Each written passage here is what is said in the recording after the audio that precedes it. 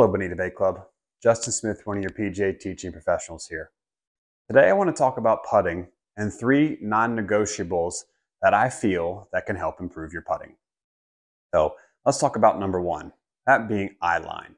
Okay, so the eye line of our eyes, being when we sit up to the putt, can affect the direction the putter moves and also, let's just say, the start line of the putt.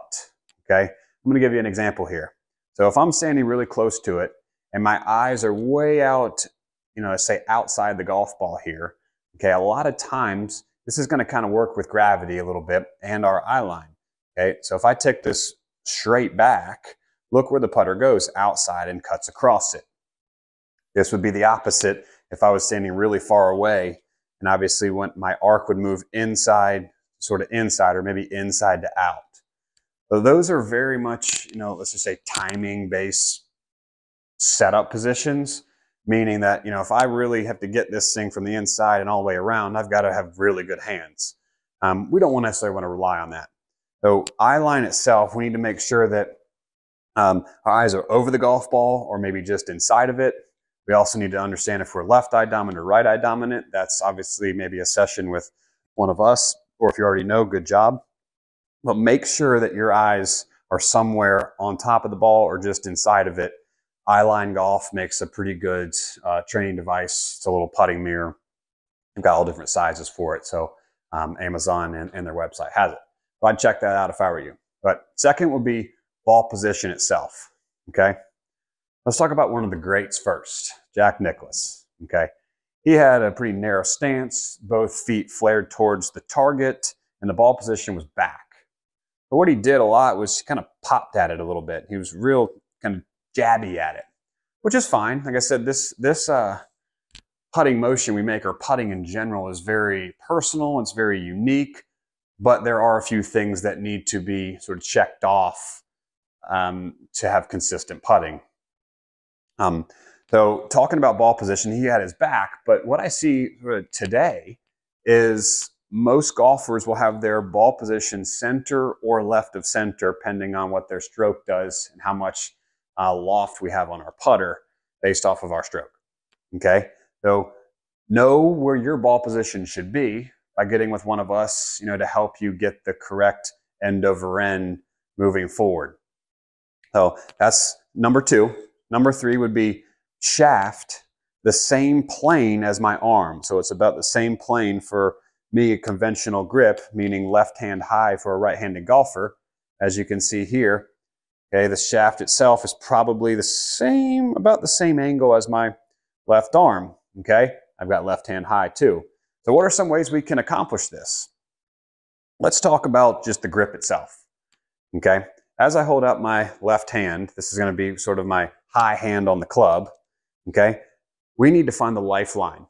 Okay, so if we look at the lifeline or hand, we have 2 little bumps right here, and you've got a little crease between your middle finger, or excuse me, your pointer finger and thumb, and kind of right through here is your lifeline. So we want to be able to put the putter right in there and grab it. This takes away our fingers. In most other shots in the game, we have to grip it, let's just say, in our fingers and then go from there. But this will help us stabilize the putter head from opening and closing too much, and that will help get that shaft a little more, let's say, vertical or on the same plane as our arm. And then the second thing is, if we talk about our thumb going up or down, which is radial deviation up and ulnar deviation down, we need a little bit more of that down or the ulnar deviation to help produce the same plane. Okay, so lifeline of the hand and a little bit of feeling the thumbs down, which will actually get that putter more vertical up in the air. This all is really good for stabilizing that putter itself. Okay, there are 2 golfers that I know off the top of my head, Hideki Matsuyama and Tony Finau, both pretty decorated careers, and successful golfers, but they will set up and they've got their hands very low and the toe of the putter is way off the ground. Like I said before, it's very personal, very unique. That's the way they do it, but they're out of, millions of golfers and they're just 2. So I'm not saying that theirs is incorrect at all. They just know what's going to happen every time. And that's what we're trying to get our message to you guys and gals is, let's be repeatable with this. You know, some of it should be checked off, but not all of it has to look good. Okay, we're here to get results. We spend about 25 to 40 shots per round on the putting green or putting. And if we're any higher than 40, we're going to probably need to get a session with us and see why we're doing that, or we probably need to reevaluate how we're hitting our approach shots into the green or chip shots, whatnot. So knowing that, putting is fun. But when I go out to the range to either maybe get set up for my lessons or just passing through, I usually take a peek at the range and then back at the putting green. And majority of the players are on the driving range and not so much on the putting green.